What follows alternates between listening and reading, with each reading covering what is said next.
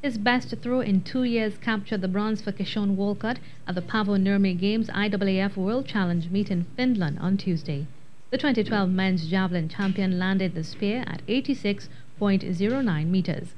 Estonia's Magnus Kirt grabbed gold with an 88.32 meters throw, while silver went to reigning Olympic champ Thomas Rohler.